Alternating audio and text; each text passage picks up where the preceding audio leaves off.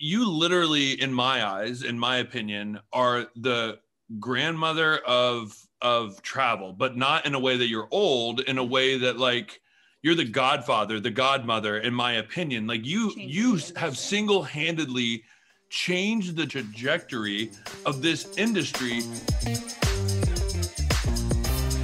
Hello, welcome to episode number 9 of the Nomadicare Show. This episode I'm super excited to share with you guys. It's actually going to be an episode I recorded with my really good friends, Kim and Erran Gibson, a while ago, all about how Nomadicare got started, a lot of the behind the scenes stuff about Nomadicare, about staffing agencies. It's such a fun conversation. We laugh, we cry, we tell jokes. It's going to be great. And Kim and Erran, if you don't know them, definitely follow along on their journey. They've been travelers for so long. They've been travelers for years and years. They are a dynamic duo who has a company called Travsessed. They've made these really cool backpacks that I use all the time for travelers. They've got these like adventure trips they do where maybe like 20 travelers go to each trip. Right now, I think they're in Patagonia and they're going to Peru later and Bali later with groups of travelers. They're just so fun. So if you don't know Kim and Erran, follow them. They've got a podcast called Travsessed. And enjoy the episode today and the conversation we had with them a few months back. Welcome to En Route, the Power of Travel podcast. We are your hosts, Kim and Erran. And in this episode, I'm just so excited to bring you this episode because we finally got it on the books after a year of constantly planning and trying to get it worked out. And we finally did, and it is an amazing episode. We get the chance to interview our dear friend and mentor and somebody who single-handedly has changed travel healthcare for the better for the traveler. And we get to interview Laura from Nomadicare. And we talk about Nomadicare all the time in the podcast. She's been a sponsor of the show.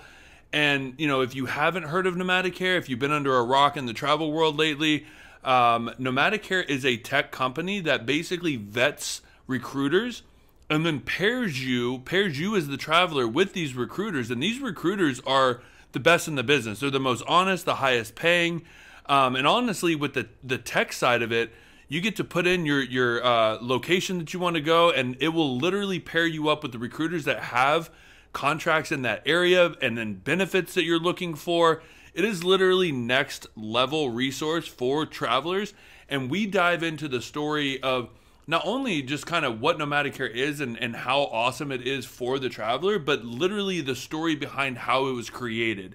And that's the main focus of this podcast, because we know everything there is to know about Nomadicare, but hearing this story just connected me with her and the company even more, and that's why I cannot wait for you to hear it. Well, and I love that because Laura's one of our best friends, and Nomadicare is an incredible resource for travelers. But we really dig into her story, like her journey of how she created Nomadicare, going from it being written down, the idea being written down on a napkin, drinking margaritas, to now being this monster in the healthcare traveling industry. So we really get into the journey that it took for her to make this dream of hers, this mission of hers, this passion of hers into a reality. And so she really opens up. She gets real and honest. She spills the tea. She shares all the things. We talk a lot about being bold and being brave and showing up and doing things afraid, even when you don't want to, and how she was able to build this thriving company from the ground up without having any business skills. No business skills. She's an OT. She was a traveler, and she talks about how traveling really equipped her with the tools and the mindset to be an entrepreneur. Not only that, the issue that sparked the idea was based off a bad experience as a traveler. Yeah. And she said, I need to change this. And she did. Yeah, and she did. She did. We talk about her traveling the world while building her company and how she bootstrapped her business by being scrappy and resourceful. She lived in her brother's basement with no windows and drove this like rackety car. And like that, the steering wheel was backwards or something crazy. It had like a jingle when she like drove. A tambourine. Yeah, like a tambourine. Oh, it's hilarious. And, you know, she really digs into the fear of, you know, leaving this steady full-time OT job with benefits, a consistent paycheck, and leaving that behind and transitioning into this entrepreneurial journey of uncertainty and unknown and being unpredictable and having absolutely no idea where any of this was going to leave her, but following her heart and just going after it and going all in. And so she really shares just all the details of this incredible journey she went on. And she's so inspiring and fun, and just the stories, and we really take you behind the scenes on conversations that we get to have with her all the time. Yeah, no, absolutely. And like I said, we know Laura. She's been a mentor of ours business wise, because she's always so positive. She's always so crystal clear. She always has the right things to say. And so to hear the story of her not being so disciplined and having to learn all of these things, and some of the things that she did, the little takeaways that she said that it kind of helped her, it was just mind-blowing to me. We were like taking notes. Yeah. We were learning. And and then she talked about living in this house with all these other entrepreneurs, kind of like an incubator. And we never even knew that. We're like, oh my gosh, like, that's so cool. How did you do that? So we kind of were asking the questions we wanted to know too. And it's just a fun conversation. You guys are going to love it. Stay tuned to the end. It's a longer one, but there's no wasted words. Everything is just value packed, and we are excited to share it with you. So without further ado, welcome to the podcast, Laura. Welcome. Please prepare for departure. Okay, so excited about this show. Laura, welcome to En Route, the Power of Travel podcast. We were just saying before we went live that it's been about a year since we first planned this, but here we are, and I think you said it better. It's just divine timing. It's just right, and right now is the right time, and we couldn't be more excited. Oh my gosh. I know. I have been looking forward to this for forever. This is going to be awesome. I know. So thank you guys. Yeah, Yay. well, thank you. We've been so excited to have this conversation with you, not just obviously for our community, but also just Erran and I. Like, we are selfishly wanting to just like pick your brain and, hear your story and your journey of creating this incredible empire and resource for the healthcare community. And so we're going to dig into all of the things on this episode. Yes, let's do it. There is no people I like talking about entrepreneurship with more than you guys. So this is going to be fun. Yeah. And we were just saying too before, like, Erran and I and Laura, we talk on the phone, all the time. And we'll be like, okay, let's just have a quick chat about, X, Y, and Z. And 3 hours later, we're still on the phone where we're all like falling asleep, like in bed. We're like, okay, guys, like, it's so true. I always get off those calls. Like, we always go through a journey. I feel like half the time, like, I'm sharing deep stuff, a tear, laughing so hard I can't breathe. Like, I just have the best time talking about the real crap that goes on in like entrepreneurship and stuff with you guys. It's so fun. Totally. And so that's what we want to do with you guys, is take you on to one of our conversations that the three of us always have. And we're super excited. And I think we have to start though from the very beginning. I mean, if we're going through the beginning of all this, just kind of how we met, because we did do a podcast last week with Emily Chang, and we met her at TravCon. And what we've noticed is Kim mainly stalks people that she really likes on social media. And then we set out on this like seek or search and destroy mission to like make you be our friends. And so we literally found you at TravCon, and just that story of me running up to you at the last second and just introducing myself. And then I always love how you kind of tell that story of how you saw it. But yeah, we met at TravCon. Yeah, we did. And TravCon, for those of you who don't know, which I bet most of your listeners do, it's this huge conference in Vegas, and it's always in September. And I think it's where I've met some of my like genuine best friends, including you guys. But there's so many cool people that go to that. And this was, I don't know if this was, how many years ago it was now? 2017. It was 2017. Okay. And in that one, you guys were speaking for the first time. I think you were doing, what were you speaking on? We were doing a round table and we were talking about traveling as a minimalist. As a minimalist, yes. And I also knew you guys from the online world, but not in real life yet. And thought, oh my God, this couple is like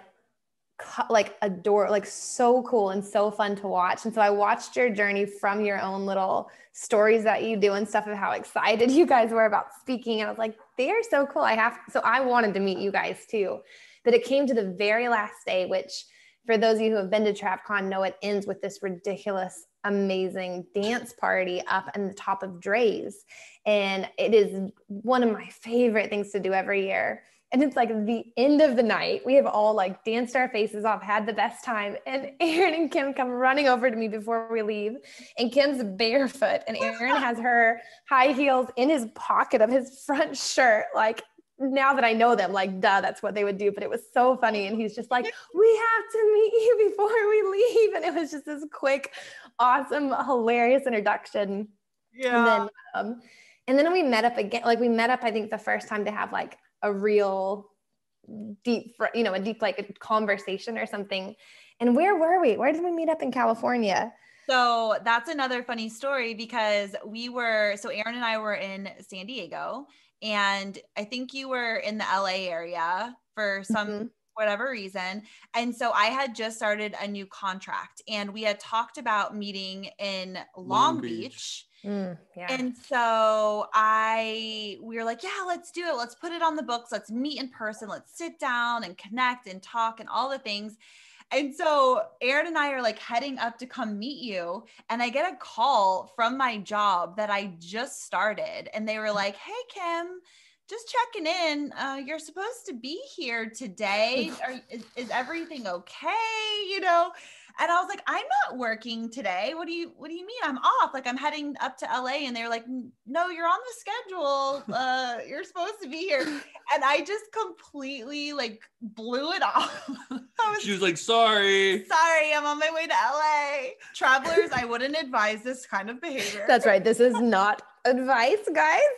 However, I am so grateful you did it. I know. But it was so divinely led because like we ended up just having such a great day. We were only going to hang out for a couple hours and per usual, we ended up spending like 12 hours together and really became fast friends from there. I mean, really, it was instant soul friends. We were going to get like a quick lunch. Yeah. And we were also there with like another awesome guy named Gabriel who was and that just like a sweetheart guy too. And all four of us like from lunch. And then we're like, well, why don't we keep going? And we ended up at this amazing bar with like wine and these huge fire pits out by the beach, like till way after the sunset. And we were finally just like, okay, you guys probably have to drive back, but that was so fun. And here we are all these years later, still best friends and just like sharing life together. And I just love that. So well, and anyways, one thing that we really connected with and loved, as we know, you've created Nomadicare, but we've always just, you're the person that we turn to run ideas off of, and just,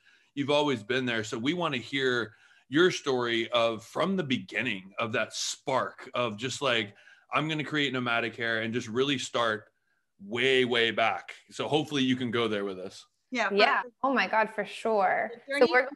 Yeah, go ahead, Kim. I was going to say the journey from the beginning, if anyone has listened to the How I Built This podcast with Guy Raz, which is such a great podcast, where entrepreneurs share their journey of how they built companies that a lot of us are very familiar with, and just the nitty gritty micro details of what it actually took to get there. And so that was kind of what inspired this whole conversation, is the How I Built This, but like traveler edition.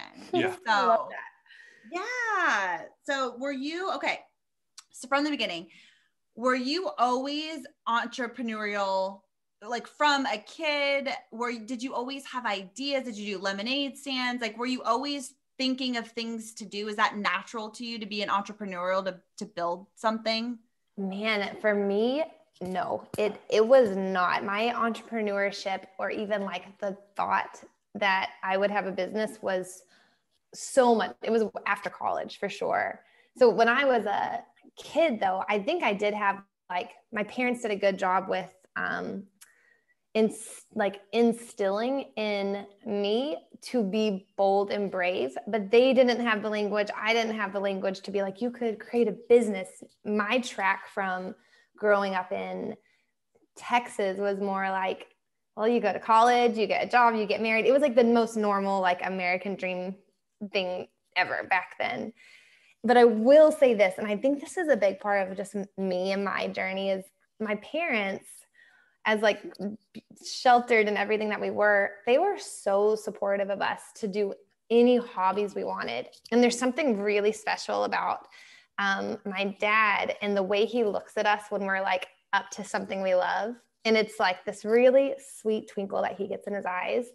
And I swear we cannot do wrong by him. And so like anytime I would be like on stage because I was a theater kid or trying something new or doing anything, I could always find him in the crowd with his face like, oh my God, that's my kid. And he'd do it for my brother, my sister too, but he was like just so in love with his kids. And I think like somehow deep in me, I was like, I want that twinkle. Like, I love it. And so I think I always was trying to like do new things and get on stage and stuff. And my dad's like pride is like drove me, versus I think sometimes people get driven by like fear, you know, of like, I don't want to let him down. I was like, oh, I want to see that face. So they were beautiful, awesome parents, but nope, I was not an entrepreneur. And I went to college just because like I picked my college because that's where my best friend went. And I picked occupational therapy because the very first guy, like boyfriend that I had like a love with and a significant relationship with, got a traumatic brain injury from a car accident while we were together. So I got introduced to OT that way and decided, okay, I want to be an OT. But it was not until I started traveling and became a traveler that is what gave me the skills of entrepreneurship, like hands down. I believe that so wholeheartedly. Huh. How long were you actually traveling for as an OT before you even got the idea of Nomadicare? Because you just jumped into traveling of like, oh, I want to be a traveler and see the world and travel around the States and have these adventures and freedom. And then Nomadicare just kind of grew from that experience. But how long were you on the road before you were like, ooh, here's an idea? Yeah, it was early on. Like I started traveling in 2010. But 2 of those first years were in Australia, because as an OT, we have our license can just transfer to Australia with just paperwork. And if you're under 30, you can just go on like a work holiday visa, I think they call it. So 2 years I was in Australia working. So even though I was like traveling, it wasn't the, 13 weeks around the country yet.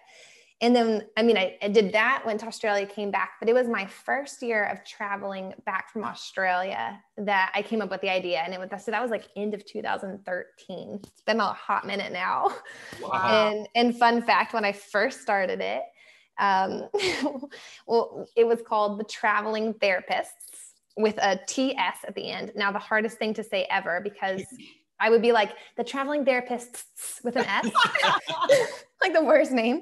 And I had that domain first, and it was first going to be like for therapist. And then very quickly you realize, gosh, these issues are the same for nurses. They're the same for all the allied. And so I came up with Nomadicare, which kind of is a funny story of how I came up with that too. But regardless, how Nomadicare came about was I was on an assignment. And I found out, like a lot of travelers do, that I was making a lot less than another traveler, the same job as me. We started the same date. We had the same company. We just had different recruiters. So it was the first time even the thought went through my head, like, holy crap, this industry is based on sales. He took advantage of me. I was just so hurt and mad. And then me and Stacia, my best girlfriend, went out to margaritas, and I was just like venting over margaritas. And, after a few margaritas, you start thinking your ideas are real good. And so we ended up getting napkins from the waitress and a pen from her. We had nothing. And we just like sketched out this whole idea. And so I think there is something to be said of like a little bit of liquid juice, get your ideas rolling, a really good friend who will muse with you, who will like let you just go there. And And then I kind of think like this idea really picked me though, because we all have a million ideas throughout our life. And this one just held onto my heart, and it still holds onto my heart, and became kind of the mission I was up to, to help travelers. I mean, it's the recruiter matchmaking, right? But it's so much more than that, with just the mission of transparency and how unfairly stacked it was against us, especially back in 2013. Yeah, no, it's funny because Kim and I always talk about the fact that our best ideas come over margaritas Always. and we have the built-in best friend, which is nice to have. But we always try to, even tonight, we have a lot of work planned, and we're like, we have to go celebrate. We have to go and just kind of unwind, have some cocktails, sit and talk about, next visions and things like that. So you're absolutely right on that. Some of our best ideas have come from tequila and margaritas. And, Yes. Like you said, when you're in the moment of it, you're like, whoa, this is the best idea I ever had. Like, we're geniuses. And you like dance the night away.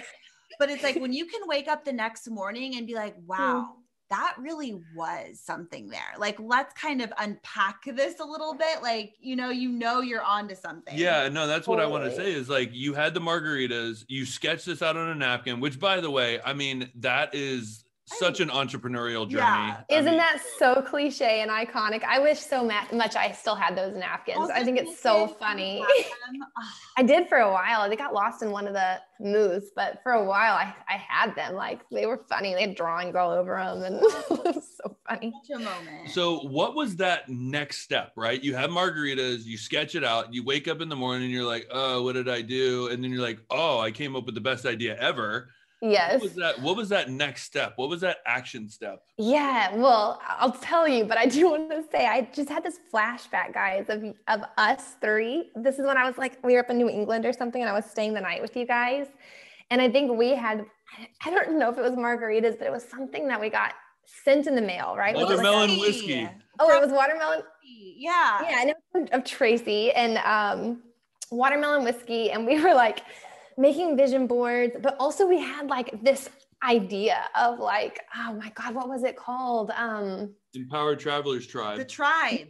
It was the Tribe. It's where the shirts got, that year. And I just remember like literally as a little bit of like liquid watermelon whiskey, margaritas, whatever. We were like so excited that night, and we like got a domain and did this, and we had all these ideas. And I'm like, it's just so fun to have friends that think like that and go there and is like so excited. That one didn't exactly like stick forever and ever, but man, that was a fun night too. I agree. Like when you have friends that think a rockin' night, a fun, wild night is, drinking margarita or watermelon whiskey and doing vision boards and talking about like entrepreneurial ideas and creative, like those are the friends that I love. Yeah. Right.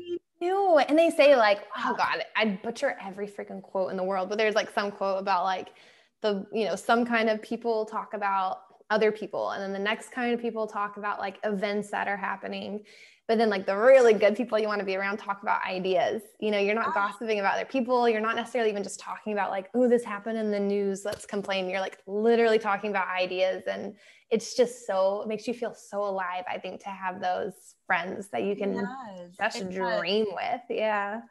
Like lights you up, and it's just inspiring, and it's fun. And, like you said, it's like, we all have these ideas. We all have these great ideas of, wow, wouldn't that be cool? Like, oh, we should create this, or we should do this. But so many people have the idea, but they don't bring it to life, or they don't take the next step. So for you had this idea on a napkin, and then you brought it to life. But like, what were those first steps? You're like, okay, I'm going to take the first action step towards this vision I have. Yeah. So I think it's really important too for, like, things take time, and I think sometimes that's where new entrepreneurs can get, frustrated. Like they just do. Like I had this idea, I kept sketching it out and thinking about it.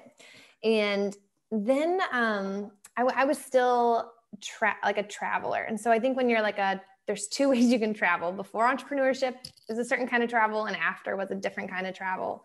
Before, you literally just like travel and you do anything all day long. You're just like this free bird floating around, seeing the culture. It's amazing. And this was after I had the idea. I had a trip planned really quick after that to Peru for a month. And it was the first time I was traveling internationally where my heart and my head like wanted to be working on this idea. I never had that sensation before. So I was actually having FOMO of wanting to be working while I was in Peru. And so I could feel myself with this like first time ever having this like conflict internally of just like, I don't want to just have a carefree month of doing anything. And so I knew I really wanted to do this, which I think is an important first step, is that the idea really holds on to you and you get excited when you think about it and it's all you want to talk about. Because I mean, guys, you guys know this, like when you really pick something, it takes years and years. So you got to make sure it's like the right mission for you to spend your years on. Yes. And then what I did next though, while I was like, you know, starting the first website and like learning more about the recruiter side of it and things like that, I applied for this thing called CrashPad in Boston, and it's not around anymore. That business actually went bankrupt at some point. But at the time it was like in its first year, and it was just like the pinnacle moment of this business. It was so cool. And you could apply and get in, and you would live in this 3-story house for 4 months. And there was 18 other entrepreneurs living there with you. And keep in mind, I was not really an entrepreneur at the point. So I didn't know anything. I didn't know anything about a website, about marketing. Like I knew about nothing. And I just really wanted to do it.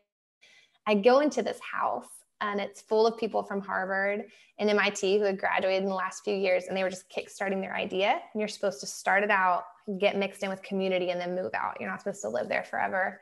And you co-work together all day long. You're not allowed to have another job while you're there. So you co-work together on the second floor. You have these big family dinners on Sundays. On Thursdays, they bring in an entrepreneur, you know, like people who like started Uber, like people that had started these huge businesses. And we would do a cocktail hour with them where they would tell us their favorite cocktail. We would all make them. And like someone could be like dark and stormies is my thing. So we'd all have dark and stormies that night, and we would like do a fireside chat with them, you know, like kind of like one of these, you know, but for them. So I had 4 months of like, for the first time in my life, being introduced to entrepreneurship communities. And I felt like such an imposter going into it, but coming out of it, like I had friends that are still such good, amazing friends. It was the first time I think I spent so much time around other people who like literally, like we just said, thought about ideas. I never heard anyone gossip. I never heard anyone talk bad about anyone else. It was always like encouraging ideas. I'll help you with that. It was such a giving culture. And I was like, oh my God, I love entrepreneurs. And so I think I also fell in love with the people that start businesses, which keeps you in it longer too. When you start realizing it's way more than just trying to make a business, you get a whole community and culture around it.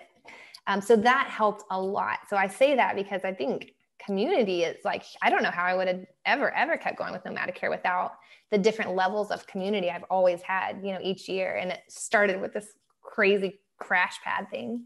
Okay, so we have to unpack a little bit of that. One, why the hell isn't that still around? Jeez, Pete. I know, right? I didn't know you did that, but like, what a cool experience. And did you, so were you like, I'm going to take, 3 months, or you said you were there for 4 months, so I'm not going to take a contract. Mm-hmm. I'm just going to go and immerse myself in this like think tank kind of environment.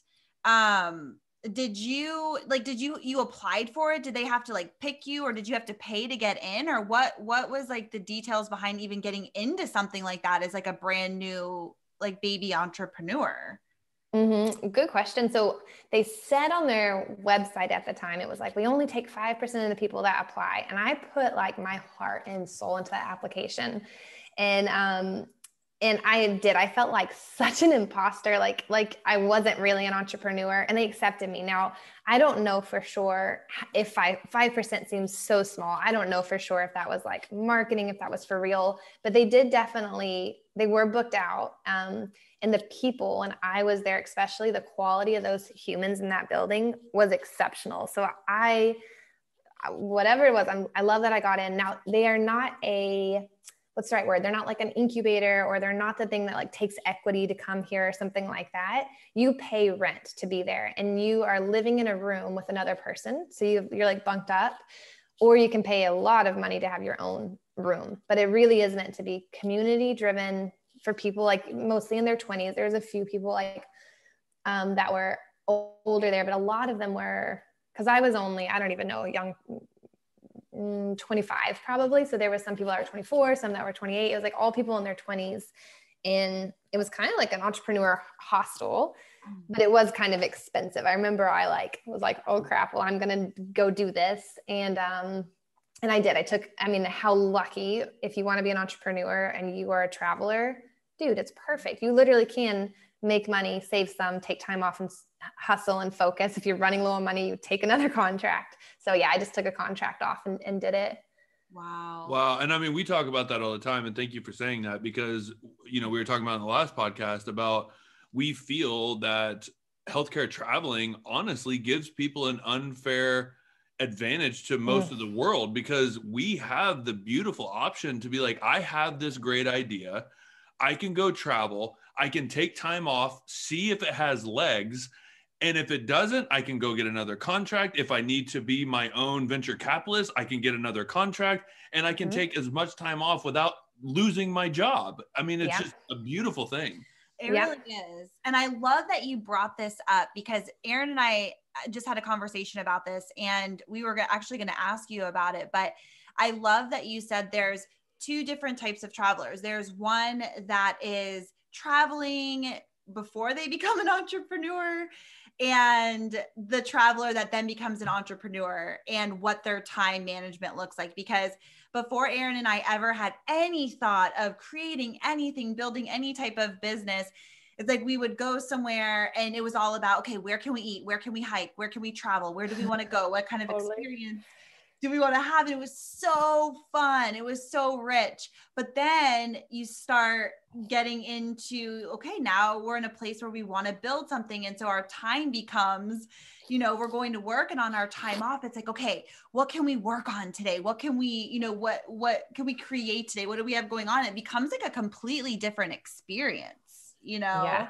Oh yeah. Oh my God. So different. And I will say, I am really grateful I had both. Like, I'm glad I did a big Southeast Asia trip before I ever had a thought of entrepreneurship in my head, because I literally just got to experience the culture and that freedom of just thinking and being curious and learning myself. And that trip, and a few others, when I lived in Australia and New Zealand, all these things before, because it is, if you're really, really trying to start a business, I went back actually to Southeast Asia for 6 months almost, I think. And I stayed in, Bali for 2 months, in Thailand, and it's cool. There's hubs there, there's co-working places and Wi-Fi, and you can do it. But it is extra hard, because you do get FOMO. All these people you meet are like, come to this volcano with us. And you're like, how do I say no to a freaking volcano hike? But you have to, because there's something amazing to do every day when you're in these countries and meeting people that are just traveling. Yeah. So I was very hardworking. I could see a distinct difference between myself and 80% of the other entrepreneurs there in the co-working spaces, because I'd be there first thing in the morning. I'd be up from 1 to 3 a.m. because of the time difference. I needed to be in some American hours, and I would say no to 75% of the stuff and just give myself the days to explore what I wanted to. But I really, really love Nomadicare. And I think that matters a lot. I had a clear mission.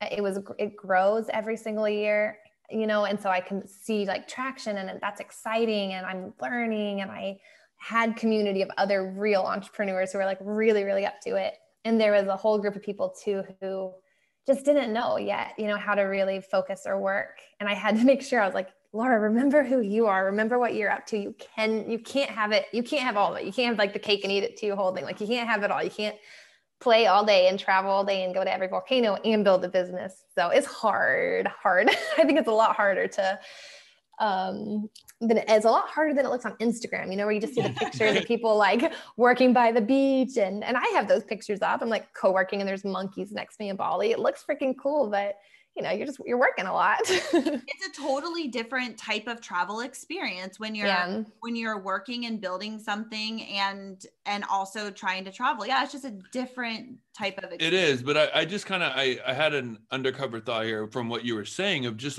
were you were you always that disciplined even as a kid? Because, you know, I wear a necklace that says discipline matters. So I can remind myself that those are the things that I have to do because I love something and I want to go for it. And it's so easy to be like, God, we're in Palm Springs in the spring and there's all these people and they're wanting to do brunch and they're wanting to go on hikes. And Kim and I want to build something amazing. So that discipline really does matter, to be able to say no and not start resenting your business. And so were you always that disciplined, or did you battle with that? Or was that something that you had the vision and you just knew that this was it and that kind of changed your trajectory? I think like, God, it's always baby steps. Geez, like, no. So first of all, no, not disciplined as a kid, not a disciplined human by nature now. I was messy. My room was never clean. I always just wanted to like play with my friends. I was social, like, no, disciplined, not.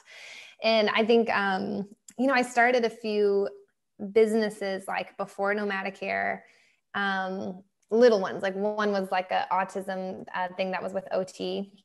And then the other one actually was a legit business. It was Latimer Studios, which my brother still runs full time. He's like an incredible cinematographer, just crazy incredible, and books way out and years in advance in New England. But we started that together. And I think, like, and I'll probably like, this is the only reason like everything worked out. It's always about community. Me on my own, I've got a million ideas. I got shiny object syndrome. I'm an ENFP, which I like Myers-Briggs stuff, but Ps, you know, Ps are the ones that are more spontaneous and don't have all the perfect discipline. And I don't. So it's a lot about setting myself up because it's like you said, Erran, you wear the necklace because you know it's needed. And I think at some point, I guess like the mission meant more, but the community I was around helped shape me, because I think it really is true that you become the 6 people you spend time around, you know? And so I was like consistently in communication with these other people who also, like, we would wake up in the morning. I know I'm kind of going down rabbit holes right now, but my brain's thinking of different things, but we went through this whole stage where we'd wake up in the morning, 5 a.m. and I'd do a phone call with a group of 6 other people every single morning on weekdays. And we'd have to say like what we were grateful for, but also the 3 main things we had to get done that day to get closer to our mission. They had to be proactive and not reactive. Like reactive is answering emails, proactive, you're creating something. And then did we get the things done from the day before? And you could not give an excuse as to why or why not. You just had to own it and be like, nope, I didn't do it. And if you said nope enough, like you would start realizing like you're not being true to yourself. What does your word even mean? And it helps you get the self-awareness. So I think little things like that helped me so much. And I couldn't have done it on my own.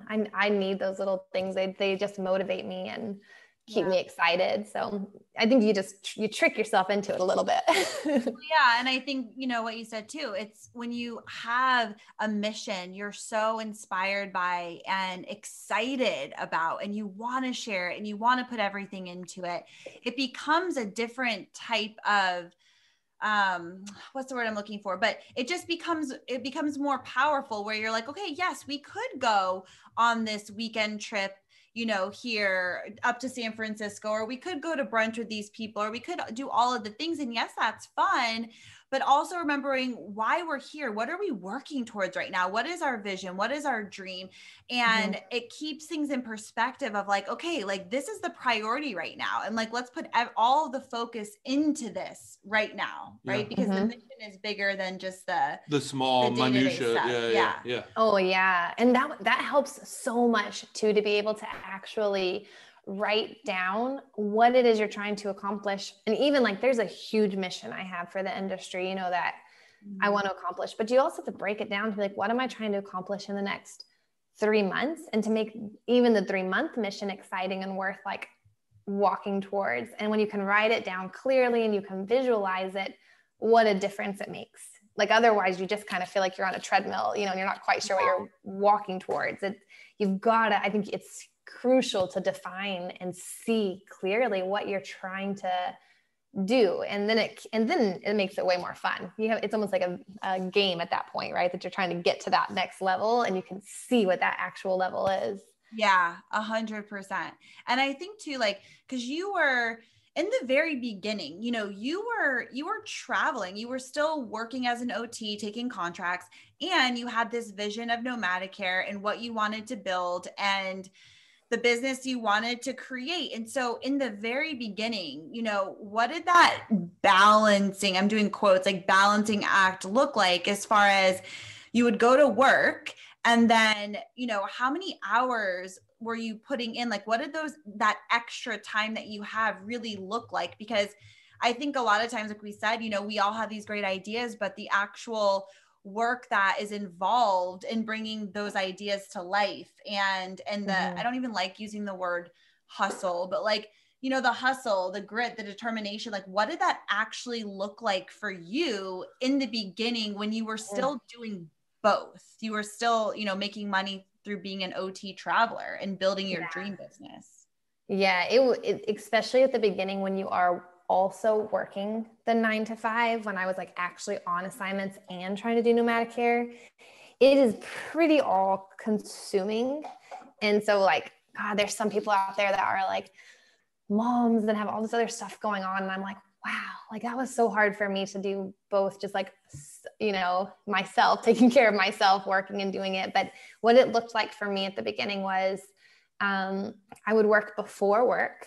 I have like a very distinct memory of a longer contract I did at a school district. And so I had to leave the house by 8:00 each day for this assignment. So I would get up at 5, and I hate getting up early. And so I've said this twice in this podcast, like that I got up at 5. I hated it though. Like never was I a morning person, but I had to. I needed those 2.5 hours in the morning to work and achieve stuff, or I just couldn't get the progress I wanted. So I had an alarm clock that I would put in my room to go off at 4:58 or whatever.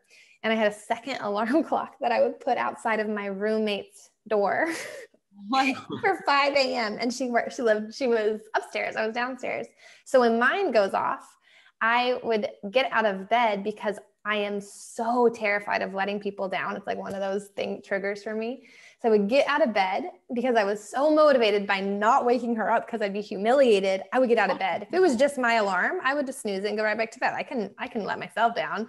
But so I would get out of bed and would go up the stairs, get the alarm, turn it off. And then I had my little routine. So I wouldn't go back into my bed. I would wash my face and different things. And then I would be sitting in this kitchen table and, oh my God, like in this old crickety house in Boston, and it'd be pitch dark. And I'd have this one light in my coffee, and all of that. And I would work from 5 until I had to leave for work. And then, I'd come home, and the other girl I lived with at the time was also trying to start a business while she was working. So we both co-worked in the evening together and kind of made dinner together and stuff.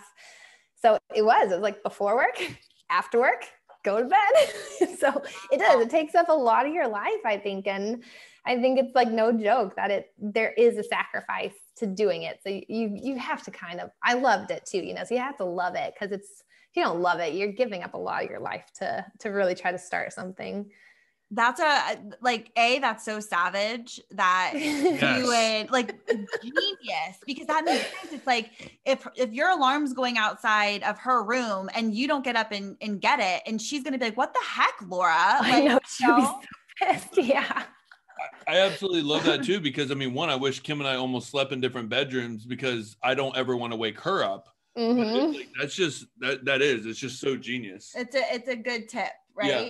But okay, how long did you do that for? Because like that's not sustainable for a long period of time. I mean, of course it could be, but like, how long did you actually have to juggle both before you were like, I'm going all in on Nomadicare, I'm gonna go for it?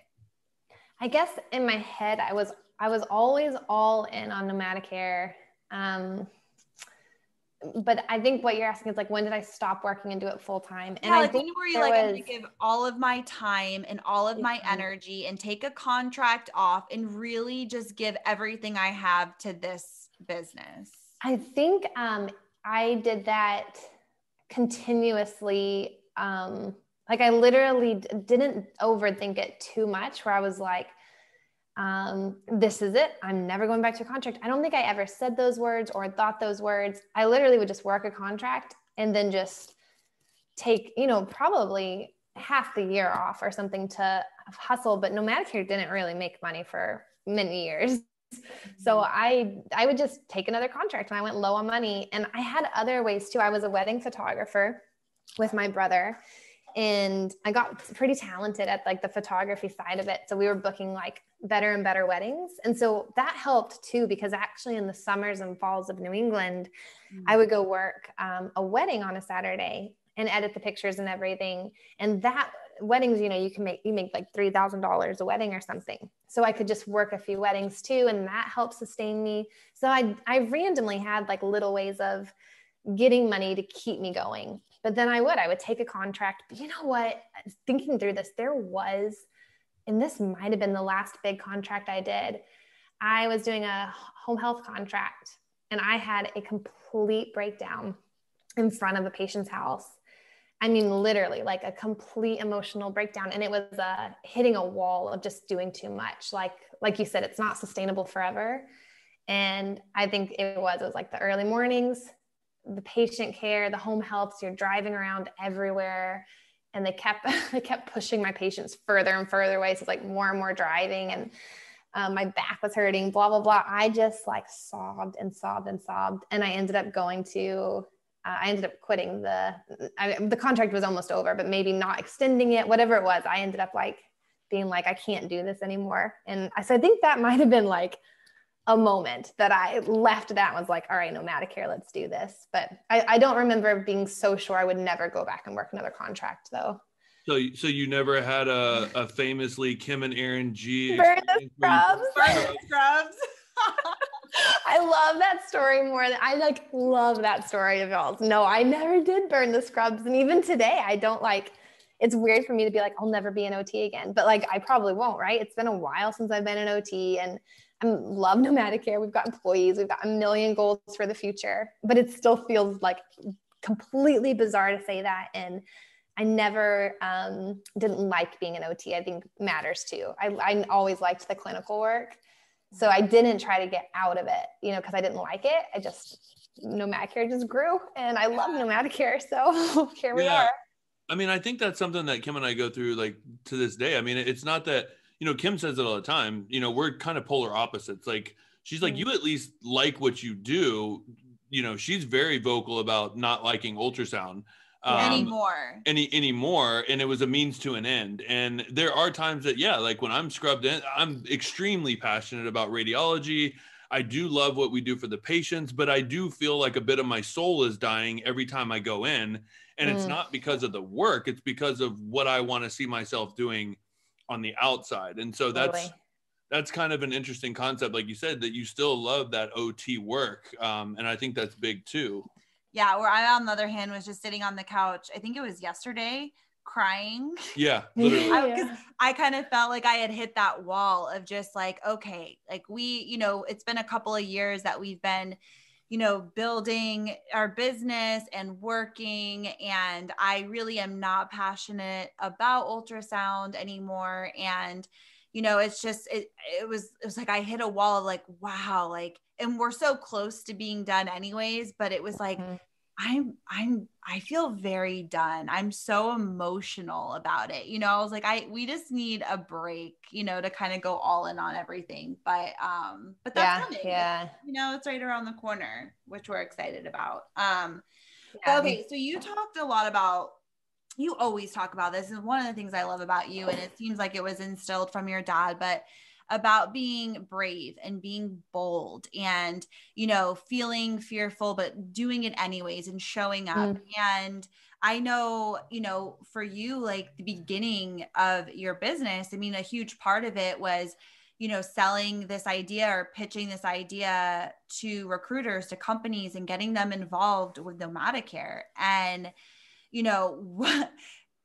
okay, just for me, like the thought of picking up a telephone and cold calling like a CEO of a company or something and pitching my idea as a traveler, like, hey, I want to change the healthcare industry, and I think you guys are doing it wrong. Or, you know. Well, no, like, I mean, we literally, Kim and I have had this conversation multiple nights, literally just like, can you just imagine Laura? Because like you said, you're a theater kid. You always think so big. You're always like positive and happy, and just basically trying to tell them that their way of doing things sucks. You should just trust me. And that just like, were you like throwing up outside? Were you nervous? Like, what was that first call? And how many notes did you get? Oh my God. Well, okay. So this is so funny. Yeah. So interestingly, first when I started Nomadicare, I did not talk to the CEOs or the leaders of the company. I talked to the recruiters directly. Now I don't do this way anymore for a million reasons, but it doesn't matter. They're all technical they're all like things I learned along the way. But at the very beginning, I called recruiters and I would say like, hey, look, I would say like this industry is kind of failed me and it's frustrating and all this. And I'm looking for the best recruiters out there. And if you want, I'll interview you. And if you pass the interview, you know, I could match you to travelers that come through and want a vetted traveler, whatever it is. And so they'd be excited, I think, because of the idea of wanting to pass an interview. So most recruiters all were like, yeah, like, let me do this interview. And I would tell them, yeah, it's really hard. Most people fail it. And they would be like, oh, I won't fail it. But for sure, at the beginning of Nomadicare, 3 out of 4 recruiters failed the interview. And the interview was like, holy crap, like 2 or 3 hours. Oh my God. And so I was just like interviewing nonstop and just failing people left and right. And I'm sure these recruiters were like, who the hell is this girl? I think she has the authority to tell me I'm a bad recruiter. But I was like so sure about the things I wanted to change. And I would just be like, you failed, you failed. Oh my God. I'm just like thinking back, like it's so funny. Like, but about one would pass. So I did 25 interviews in 1 week. I remember I wrote a blog way back then about the week I did 25 interviews and only 6 recruiters came out the other side. So I had these 6 recruiters. This is how it started. And I never had a contract. I didn't even think of Nomadicare as a business back then. I wouldn't ever use that word, which I'll talk about that kind of interesting mindset later. But I just used what the industry already had, which was a referral bonus method. And so I didn't have to talk to anybody, you know, because they would just write my name down. Now, today we do it 100% different. We're not even a referral bonus because it turns out that comes out of the traveler's paycheck. So we're a vendor. There's all these things, but this is way back from the beginning when I didn't know as much. So with 6 people, the companies didn't even necessarily know about Nomadicare. Didn't really matter. And then I did a webinar. This is way back when webinars were like new and it was exciting. It's a live person talking to you and people showed up. Like 90% of the people would show up because they were so excited. So we had like over 200 people show up to the first webinar, which today no one should. Like if you could do something live and people show up, it's amazing. Everyone's always like, I'll watch the replay later. And then they never watch the replay, you know, like, and so for that many people to show up is insane. And that was when Facebook groups were a different world. There wasn't so much spam in Facebook groups. So you could just go in there and be like, hey, I'm going to do this webinar to teach about like whatever my topic was, probably getting started in travel or like how to look out for red flags and recruiters, whatever it was. You could just post it in all the groups and groups didn't care back then. Now they'll like block you for posting anything, you know? So, so things were just different. So we had over 200 people show up. I did this live webinar and I think it was like 100 or 150 travelers signed up for a recruiter match. Wow. And I had 6 recruiters. And so at the time I was in this little office with my brother. That was the Latimer Studios office, no windows, head to toe whiteboard walls. We had painted it with whiteboard walls. So there was this whole wall on the back wall that I literally, like, this is how untech I was back then. And it's funny, Nomadicare is like a tech company now, but I wrote every traveler's name down on this whiteboard wall and I wrote their start dates next to it. And then I just like circled the ones that had to be matched that week because recruiters could only get like 3 or 5 travelers a week or they get overwhelmed, whatever it was. So I literally like one by one would match. And then I would write the other travelers and be like, you're going to get matched in 2 weeks because your start date is later. And travelers back then would wait. They'd be like, thank you so much. I can't wait for my turn. And today, no, they're like, it's been an hour. Where's my match? Like, and so it was like just such a different world, but it started with these like 150, amazing travelers that went through and said, yeah, we want to be part of this 6. Like, you failed everyone. We want the best people. We want to be part of it. And they waited their turn and got matched, and everyone was so grateful, and it was really cute. And I think I originally matched them via Facebook Messenger. Like, I was so ridiculously like scrapping it together and I didn't know anything. And that's how it began.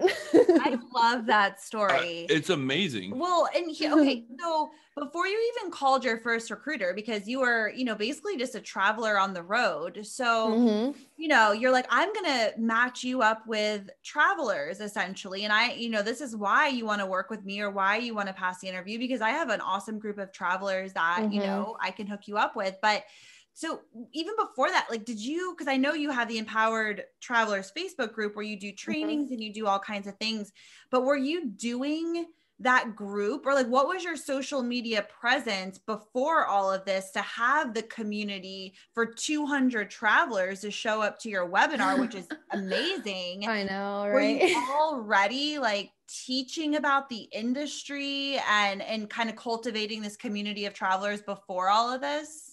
Kind of. I think it comes down to a lot of what we just are so based off of now anyway, which is the transparency. So I think as I was going through the process of like interviewing recruiters, I was in different groups at the time. And I don't even remember which groups it was. Like, Julia's group wouldn't have been as big back then. I didn't have a Facebook group yet.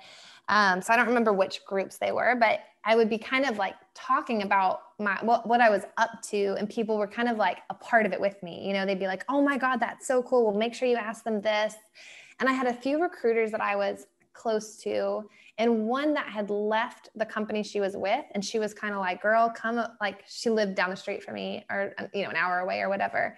And she's like, come to my house and I will tell you everything about the industry. And I sat down with this notebook and I had like 50 questions written down to ask her. And she we just had like wine, and she like answered everything with no bias because she had just left. So I realized some of the things that were like really bad. Like, she helped me a lot. She's like, this is what you should look out for. This is a scam that recruiters do. And I didn't know all those things back then. So she was the first person to start teaching it to me.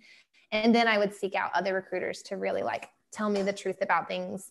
Now I know the industry like crazy, right? Probably one of the small percentage of people that know both sides really well. But back then I needed help for the recruiters to really explain it to me, because I didn't know what was entitled yet. I didn't know what was fair or what was asking too much. And so I think people went along with the journey with me in these groups before the groups like stopped letting other people like post in their groups or whatever. And so they knew it. So they were excited to see how it all turned out. And then I started doing webinars, which no one else was doing at the point, and people were scared of live video. So I think by being on the front end of trends instead of in the middle when people are kind of over it, just helped so much. So that's all I can remember. It's funny how you can look back and like not remember all the nitty gritty sometimes. I'm like, I don't know how travelers started trusting me, except I was just posting a lot and being honest about what I was up to. Wow. No, it's crazy. I don't even know if it's kind of one of those times that we say we are bringing the audience, people listening along to our normal conversation. So if this isn't a question, hopefully you can kind of pick up what I'm saying here, but yeah. Like, you literally, in my eyes, in my opinion, are the grandmother of travel, but not in a way that you're old, in a way that like you're the godfather, the godmother, in my opinion. Like you have single-handedly changed the trajectory of this industry towards fair for travelers. And it's insane to me when you look at your story and seeing all the influencers that are out there and really getting to know you and watching your journey. It's just been incredible to see that one step after another, you literally have changed that. And so it's cool to hear that this recruiter kind of helped you, because that was kind of my question of like, were you just sitting in the house just being like, ooh, this would be good? And then to not only have the idea, but then to have the companies start saying, well, shit, we better go along with this or we're going to get left behind. And you literally have done that. And I don't know if that was intentional or if that was just something that kind of happened along the way. Yeah, I think a little bit of both. Like super intense. I've always been a bold dreamer, I guess. I don't know if always is the right word, but you know, since Nomadicare, like bold, like I am so sure I will transform this industry. I'm so sure about it. You know, like I know it, I can see it. I know what needs to happen. Like, so I do feel bold in what I'm up to. And so I think that is something that's like, part of me, I guess. And then I think you're right. Like as it got bigger, I think there's like a confidence that came with that, especially when you really understand the industry. Like if you really understand it and you really understand why companies do what they do and what their motivation is and why recruiters say what they say and things like that, I can come now to the CEOs and the companies and be like, hey, this is why it's fair. You're still winning and the travelers are still winning. I think there's travelers out there that are just so bad at giving advice because they don't really understand how it all works. They didn't take the time to learn like I did. I like sat in a lot of different staffing agencies. I sat with their CEOs. I flew to different places. I interviewed a million recruiters, not just for Nomadicare, but for like a day in their life. Well, what does this mean to you? And why do you do this? And so I took the time to do it. And you see like new grads out there now trying to be gurus in the industry, but really they're like hurting more than they're helping because they're teaching bad tactics. You know, they'll never get anywhere with the CEOs of the companies because they'll be like, that's not fair at all. You don't understand how this works. There's a legal tax law for that. You can't do that, you know, and they don't know these things yet. So I don't even know what the question was anyway, but I do feel very bold and like I am here to transform the industry. It's what I'm here for. I'm not here to tiptoe around it. It needs to be changed and I'm going to change it to help the travelers. Yeah, I love that. And I love that you and the recruiter sat down and had wine and like, what a cool opportunity to be able to pick the brain of a recruiter to get the juice, right? To get the tea, to get the inside scoop, and then be able to use that to then, I'm assuming, ask the questions on the interview because you were, you know, calling these recruiters and taking them through this vetting process, asking them very specific questions. But as a traveler, you obviously had to learn the right questions to ask. And, you know, it seemed like she really kind of helped like mold that. Yeah. Like give you the insight into how you wanted to then move forward and the kind of recruiters you wanted to work with and stay away from, you know? Yeah, definitely. It always is like it's always like a breadcrumb. I don't know. There's like, it's amazing. She was a huge part at the beginning. And then many other people have like been the next step and the next step and the next step. But you're right. Like, I'm so grateful for her to be that open and honest with me. And I think it's lucky that I was friends with her.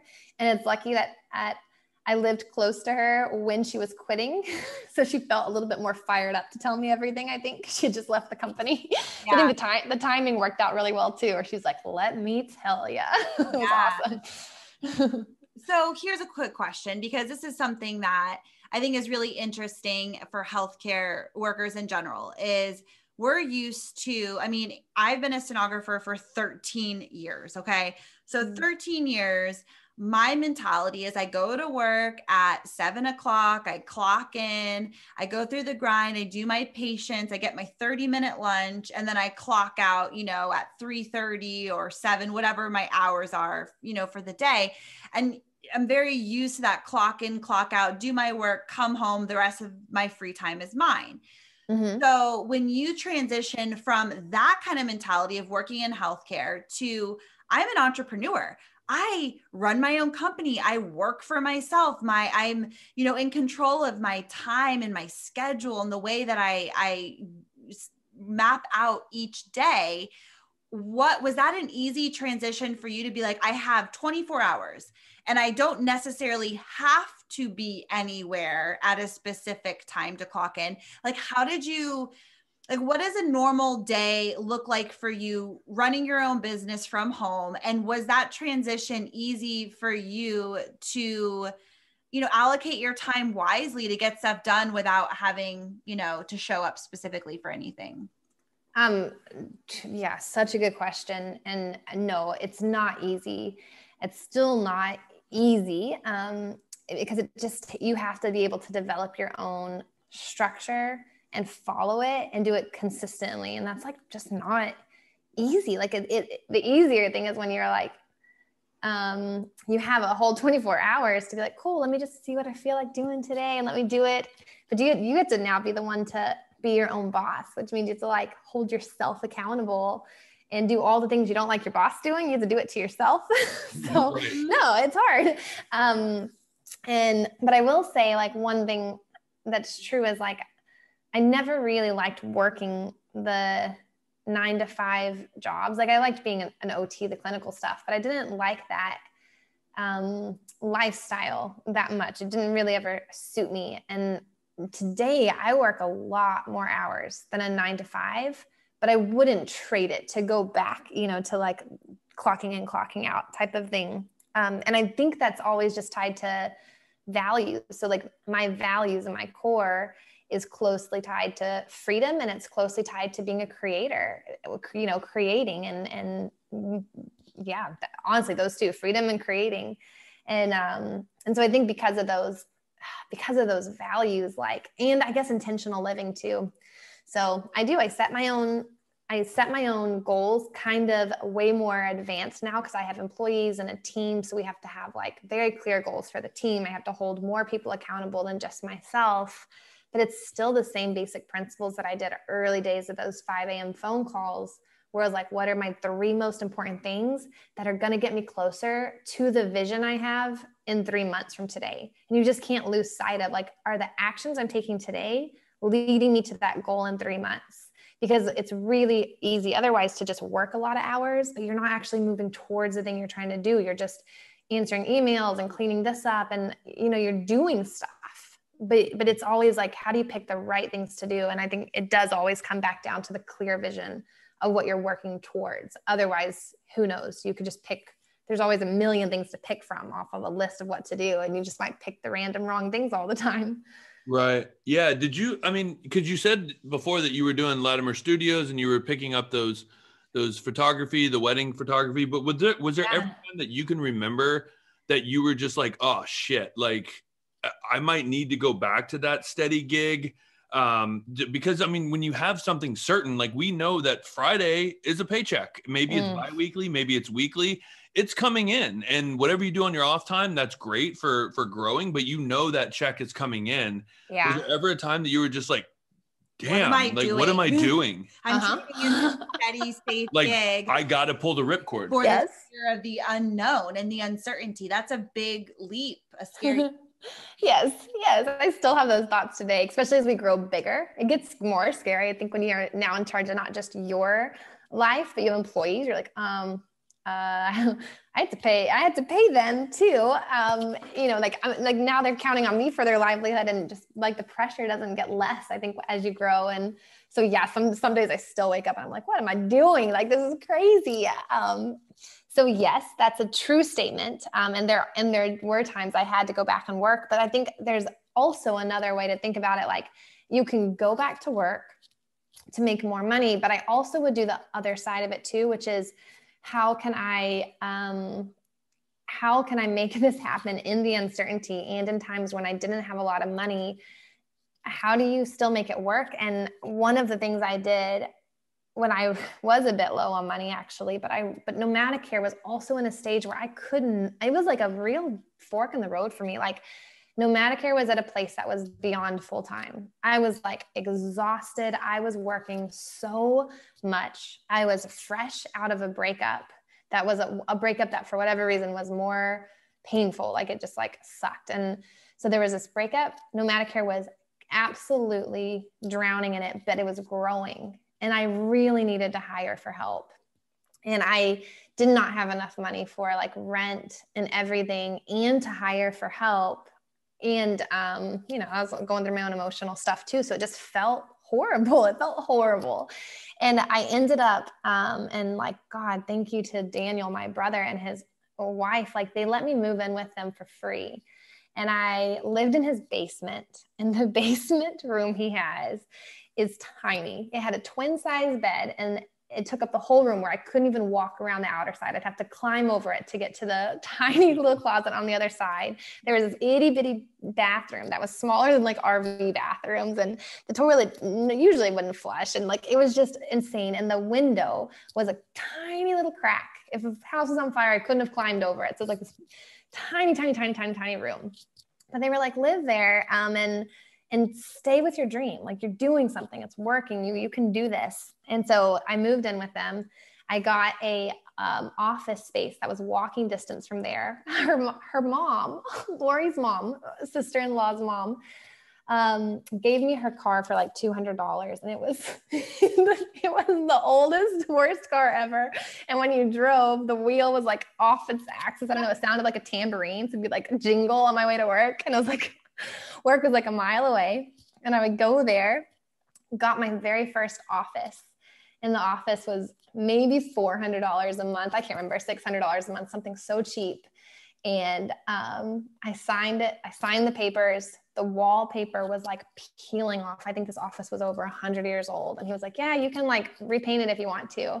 So I would be there till 3 a.m. in the morning, scraping this wallpaper off and painting it. And I mean, insane. And I hired my first team, and I painted these walls, and I printed up my own little decorations, or we could have the mission on the wall. And I had all desks that didn't match that were donated, like, and just unbelievable. And I went for it. And I think that was actually a big moment for me, saying, I choose this, and I'm very scared, and I don't really have the money for it right now, but we're going to do this. And, you know, so I did. I lived in the tiniest room ever for a whole year, and I hired my team, and they would get paid for my savings when I don't think I made my own money that year, hardly, but then it grew and it worked. And that year was very significant in Nomadicare becoming what it is. You can do so much more with the team. And that team was saints. I love them. I love them so much. They were just such great workers. So I love that. Like, I have like chills listening to that story, because it's like, what, like, you're describing this room, and you know, it's just like, but how exciting that you are building your dream. You know, you're driving this like ratty old car, which I think we saw. I think we saw it. I think you drove to Connecticut. You probably did. I can't even believe it made it there. But like, what an exciting time of just kind of like bootstrapping this business, bringing your dream to life, you know, just one step at a time. Just keep like believing in yourself and showing up for it and committing to that vision, and just having the support around you to be like, okay, like, I got this. Like, I'm going to keep moving forward with this. And I don't know, it's so inspiring too. Well, you basically said it without saying it. I mean, it just goes to show the bold, the brave, and the belief that you had not only in yourself, but your mission. And to just be scared, and to be hiring people when you're paying them out of your own savings, and knowing that there's not a ticker like, oh crap, I'm going to be broke. And just knowing that you're going to always find a way. I think that's what I love about you the most. Is just, it just always seems, through just the short amount of time that we've known each other, you just always find that way. There's always that grit. There's always that belief in the next best thing. And I don't know. I just have a lot of respect for you in that way. So thank you for just bringing that on without even saying it. Oh, thank you for that. That's so nice to hear that. And I think it's too like a testament to other people who, you know, or not a testament, but like inspiration for other people who want to build something. And it's like, anything is possible. Like, you can figure anything out when you believe in something, and you have a mission and a purpose, and you want to create something. You can figure it out. There's ways to make things happen. It doesn't have to be overcomplicated. You might live in a basement and drive a car that's a tambourine, but like, I think it's like, how willing are you to be uncomfortable? Yeah. I mean, like, and that's also why I think travelers, healthcare travelers, make amazing entrepreneurs. We know how to be uncomfortable and thrive in it. Traveling 13 weeks at a time to unknown places isn't necessarily comfortable. So I think it's how willing are you to be uncomfortable for something bigger that you believe in? Girl. Yes. That matters a lot. Yeah. I love that you said that. Wait, before we have just a couple more questions and we'll wrap it up. We could literally sit here all day. We could talk for like 3 hours. Which is our usual. I know. But just real quick, I just thought of this, but as far, because we always talk about using traveling contracts, they've been our investors. Like when I say, like, Erran and I are investors in our business ideas and basically like our venture capitalists to fund these ideas and businesses we want to create. Did you always invest in Nomadicare on your own, or did you have investors or outside help to help you grow this? It sounds like you kind of just did it all on your own. Yeah, I did always do it on my own. And I love that mindset of like, when you do a 13-week assignment and you're not super excited about it as an entrepreneur, to think of it that way. Be like, yo, I'm fundraising. This is fundraising for my dream. And it just gives it another feeling about why you're doing it for, again, something bigger in your life. But no, it's always been my own money, period. Like, what I will say is people helped me along the way. Like my brother letting me live with him for free is huge. And my mom helped me the first few years, and there'd be times I didn't have any money to pay her. And she would just work for free. And then I would pay her later when the money came. I would keep a tab because I never wanted her to work for free, but my family was huge. And so I do think it takes a team, but I never had investors. And I will say, like, and I kind of do want to talk about this because I think it's interesting, just a mindset thing. For a lot of years when I started Nomadicare, I wouldn't call it a business. I would call it like a mission or a project or something. And I listened to Rachel Hollis maybe 2 years ago, and she talked about it in her book. I think what is her book? The girl wash her hair or something. Girl wash your face. And yeah. And I think she talked about like her doing that too. And she had this business that was making like 6 figures, and it was a blog. And she was a mom, but when she would go out and stuff, she would like underplay it and be like, oh, I just have this little blog. And I was like, oh my God, I would underplay mine all the time too. And I think there was this piece of me that kind of felt like the imposter syndrome, or it's just like, I don't know, women just don't talk that boldly. And I didn't have that representation yet. And I think when I first started like really feeling more proud of myself was when I started getting around other successful people in the industry. And I put success in quotes, but you can't see me, but I'd start going to a lot of conferences where other people had like big names and stuff.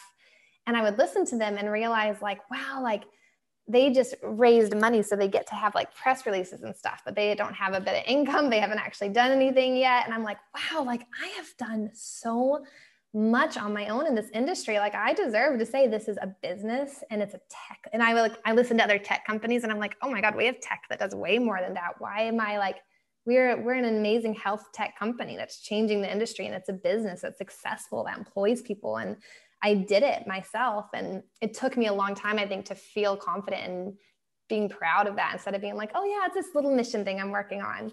So yes, it's a business that I funded myself, and I'm very, very proud of that now. I love that. I love that you're owning that, because you are such a badass. Yeah. And yeah, just to own, like you've built this like foundation from the ground up that is changing the industry and inspiring so many people and educating so many people and empowering so many people and bringing community together. And what you're doing is really creating a ripple effect throughout the industry. And you are a badass business owner. Yeah. I love that you're owning, like loud and proud. Like we have to own, and we have to take, responsibility for what we're creating in our lives, and share it boldly and bravely, because it inspires other people to then do the same. Right. And I think good. No, I even think like through just looking at our mission and our kind of journey, Kim and I have always been very bold in that.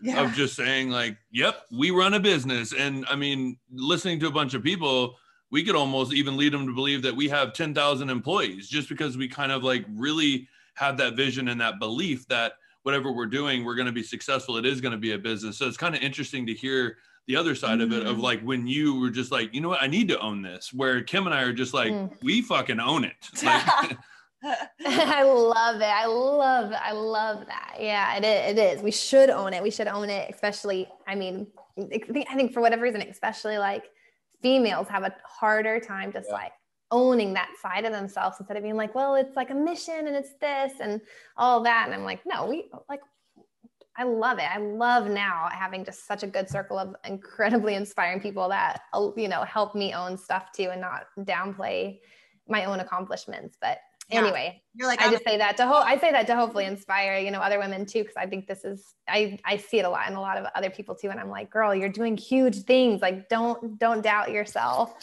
Don't dim your light. Yes. Yes.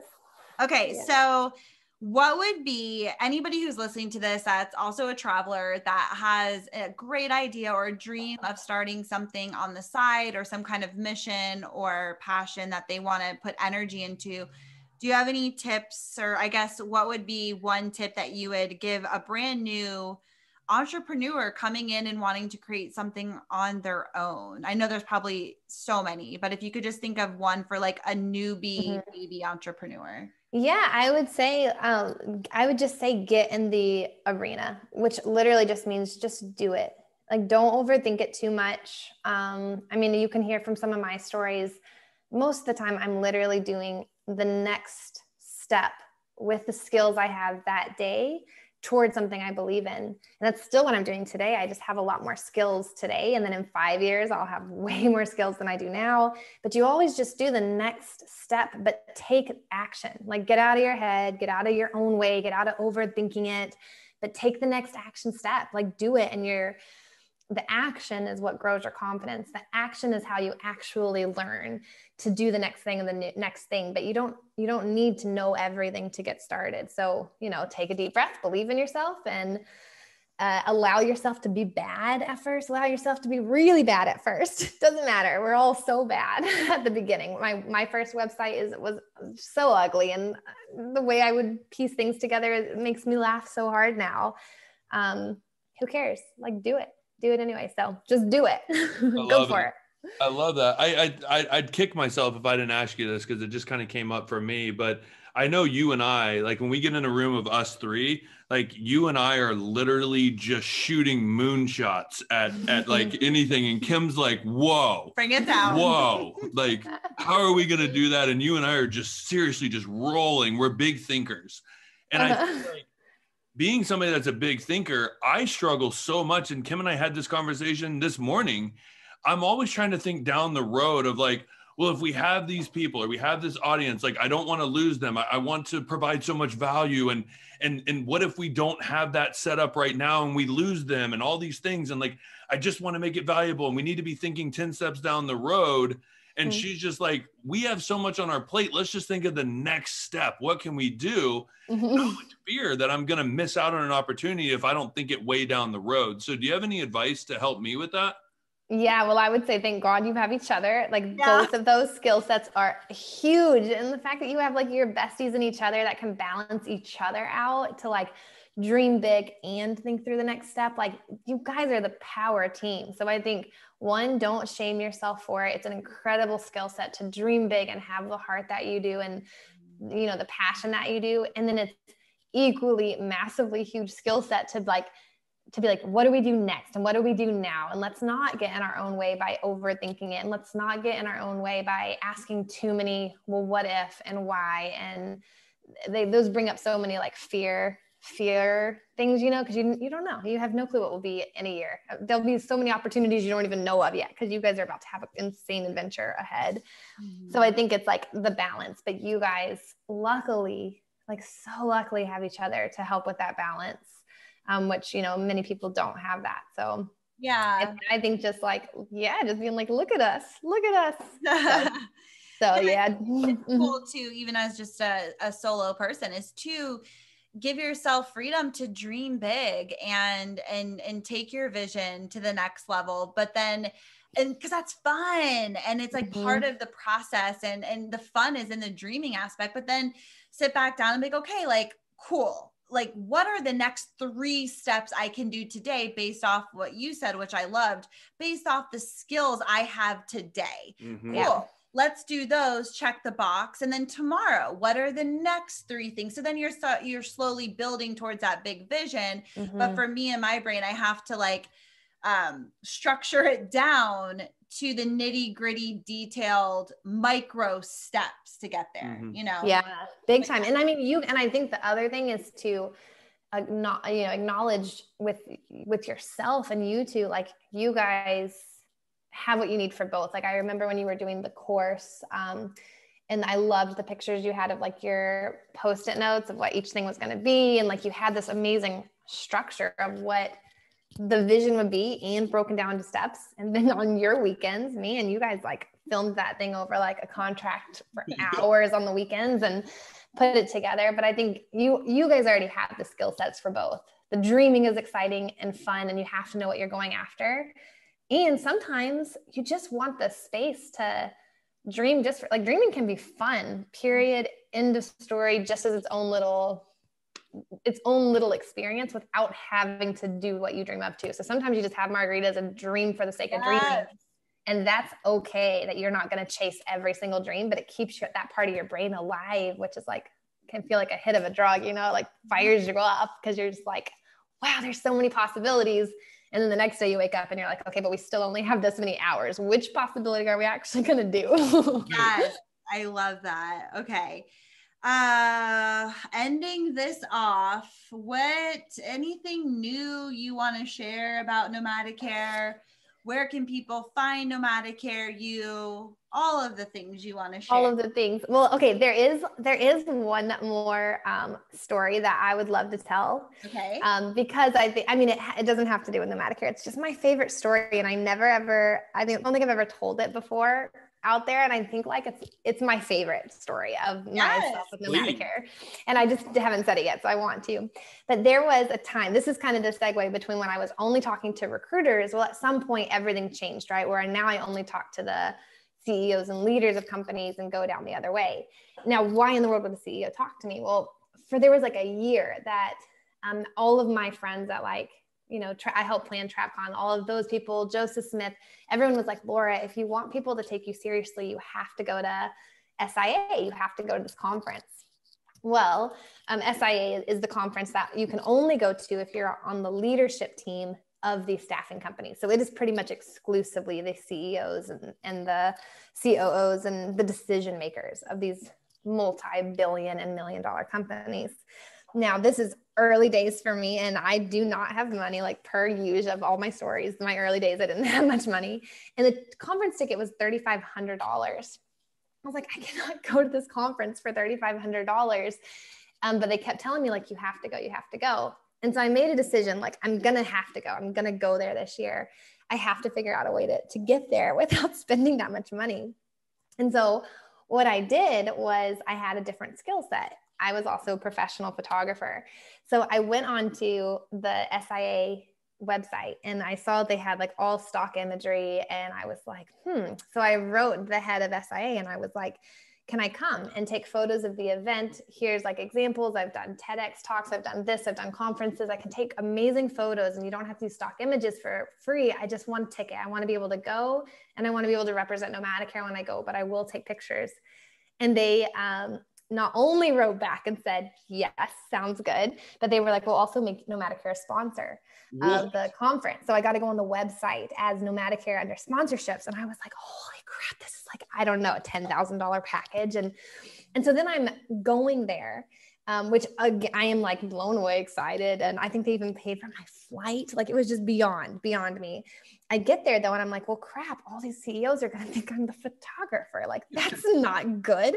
So what do I end up doing? I have to take pictures. So every room I go into and take pictures and listen to the speaker, I go, well, I have to ask a question then at the end of every single talk. So people will realize I'm in this industry and not a paid photographer.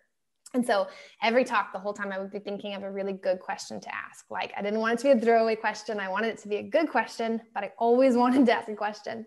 So every single talk, all day for the whole thing, I would raise my hand and ask a question and always be like, I'm the founder of Nomadicare, recruiter matchmaking, like something at the beginning. So they would know, and then I would ask a really thoughtful or challenging question, and people would literally like turn their head and be like, who is this chick? And I literally, oh my God. And even the biggest keynote speaker in the room of everyone, which is hundreds upon hundreds of CEOs. And I was like, I promised myself I'd ask a question at every fucking talk. So I raised my hand in this huge room and asked a question that was beet red. But I did it every time. And sure enough, by the end of the conference, I met like everyone I wanted to meet. I became friends with like presidents of the biggest companies, which impacts a lot of things later. So I love that story because I'm like, dude, like it's sometimes it's even better to not buy the ticket, because I also got to hang out with the leaders of SIA because I was a photographer. So I got to hang out with them the whole time in their little side room too. And I was like, this is the best possible outcome for this. So I just love that story. And I don't think I've ever gotten to tell it before. And I'm like, I love that because it's like, you're so scrappy. Like, you know, it's like, again, you figure out how to get yourself into the room. And one of the things that I love about you, because even just as a friend, when we are on the phone or we're together in person, you always ask the best questions where it really is thought provoking. It makes you think. It makes you like kind of take a step back and be like, let me actually take a moment to think about this. And like, you always do that. And I don't know, it's just one of the things that I love about you, because we know every time we're with you, we're going to have these like really fun, thoughtful conversations that are usually always sparked by some kind of a question that you ask. And I also love that you were probably terrified to stand up. Terrified. Like I thought I was going to faint and throw up. Yes. Like I'm literally, my heart was pounding when you were talking about standing up in front of all the CEOs, and you all, you know, you're a newcomer into the industry, and you're, you know, this young girl in a room filled with, you know, these big, like important, powerful CEO, probably most of them men. Big time. Yep. Seriously. And you want to show, you know, your stuff, but to be able to think of a question and just be like, I'm scared, but I'm going to show up anyways. I'm going to ask my question through a shaky voice, through beet red skin. And I'm going to show these people who I am and what I know, is just such a testament to like who you are as like a human. Well, I do have to ask, number one, I'm trying to break down what Kim said. It's nice to be able to turn the table on you and ask the questions and kind of get there first. But secondly, being that we got the opportunity to go to SIA and being there with you and knowing what that room is like and the magnitude of that room. And then also I was going to raise my hand and ask a question, and I think they didn't see me because I was shaking so bad. But then hand in the back, and to hear your voice, and then to instantly just, you know, hear that, hi, I'm Laura, CEO of Nomadicare. And like, I instantly got nervous for you. Yeah, it's terrifying, isn't it? Yeah, and you were the one asking the question. I just wanted to go like give you a hug and tell you it was going to be okay, but you were just owning it. And it was just like, wow, like that's something that I personally need to work on. So that was like an inspirational moment for me as well. So yeah, it's just crazy hearing that story. You're a badass. Man. Oh man, you guys are badasses. So yeah, let's go. I actually wanted to say, so number one, like anything new with Nomadicare moving forward that you feel comfortable sharing, what's a vision that you're seeing for Nomadicare, and then also where can people find you? Yeah, so I think new with Nomadicare, we've got some really, really big things rolling out this year in 2021, and I'm sure we'll, you know, hop on and talk about that when it happens. So I would say like follow along. There's something really big coming out soon. That's really, really, I'm really excited. I just am so excited. But right now there's also new things that are already out. So Nomadicare, big picture, what we're most well known for is recruiter matchmaking. And that is still the vetted recruiters, but it's expanded because we're a tech company now. So you can tell us where you want to go travel to and benefits you need. And we've got all these different companies now, and we can see into their back end and all that. So we know, look, you want to get to Rhode Island, here's the people you should be with. They've got exclusive contracts or better relationships.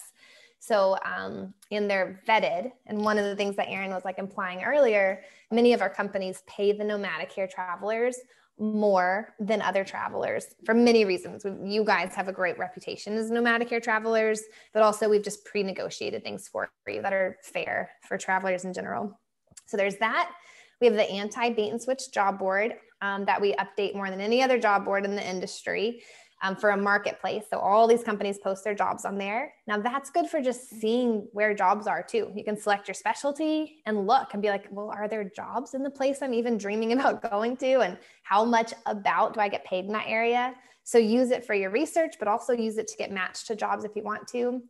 You can set job alerts. So that way you're notified if you're a specialty and you really need to get to a certain place, but there's nothing on the job board right now. Set an alert. So you'll actually get an email. It's like, yo, a job opened up here, apply, go, go, go. And then of course the Empowered group on Facebook. I think it's the Empowered Travelers group, but I'm doing a lot more trainings in there, especially recently, that are cool topics and big topics. So I'd love for you guys to join me in that group as well. And then I'd say to talk to me personally, we have a text line. So literally you guys can write this down. You can text us anytime. It's me or another like human expert, like we'll talk to you. You can ask questions to us about anything about the industry. We're pros. And that number is 512-641-8111. Literally save it in your phone and text us. And then you can email us at hello@nomadicare.com. We will also put all of this in the show notes. So if you want the number, the email, the links, everything will be in the description. So we'll make it super easy, and definitely join the Empower Travelers group. I love the whole series you're doing on trainings. I actually watched the one with Joseph Smith when you guys were talking about the AMN lawsuit and what's going on with that. Just value packed. You guys don't waste words. When you are on, you are adding value, you are teaching people about the industry, and it is just so worth everyone's time to go and to learn the things and connect with you. Well, not only that, the community itself is badass. So, but I want to ask one final question here. So Nomadicare achieves everything that you've literally wanted it to achieve. You're down the road. What is that overall impact that you want to leave behind with Nomadicare? Well, when it's all said and done at the end of this whole road, the impact is that the industry is now a transparent industry. And what that means, that word is so real to me. It's not just like a value word. Like, as of a lot of things today, us as the healthcare workers, as the travelers, we don't get to see all the cards of what is the hospital like paying, and why does this company pay this and this one not pay as much. It's so hard to compare apples to apples or understand like why the industry works the way it does, or why we get tax-free money here. It's so freaking like not transparent. And what that does is leads to higher anxiety for these healthcare workers that are out working these assignments. So they always have it in their back of their head, like, should I have gotten a better deal? Did I do it right?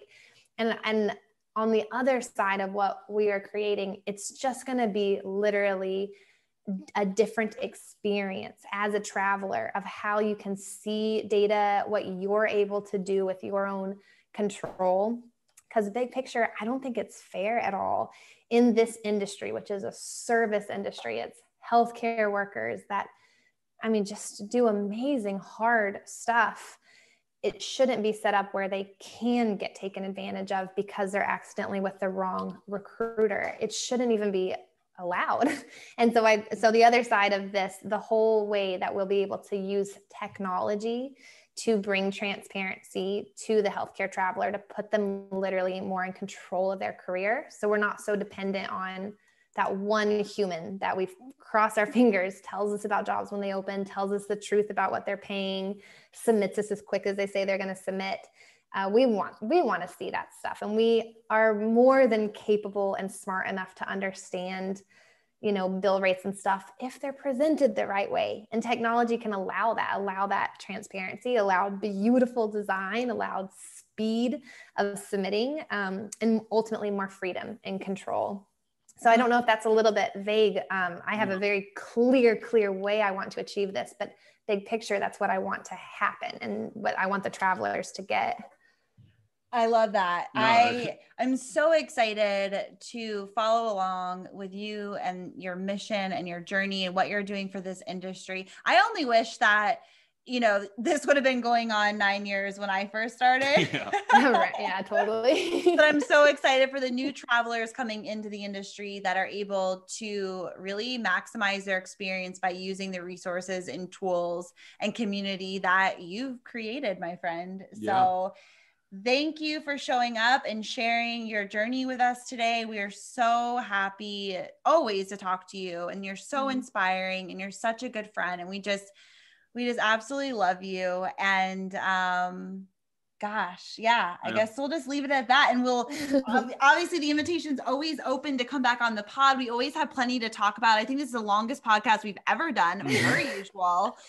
We have so much to talk about. I know. I just can't get, I love talking to you guys. So yeah. So fun. So we will, we'll talk what? No, she's like over here. Like punching me. Yeah, she's over here picking flowers off of the table. It's like, just finish what you're saying.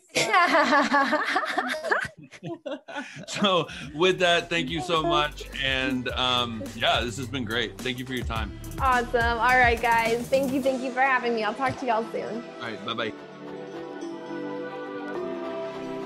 All right, guys, so that wraps up this week's episode with Laura from Nomadicare.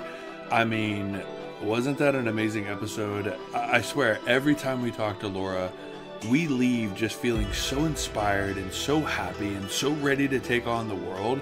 She just has that infectious energy, and we hope that's what you got from this episode.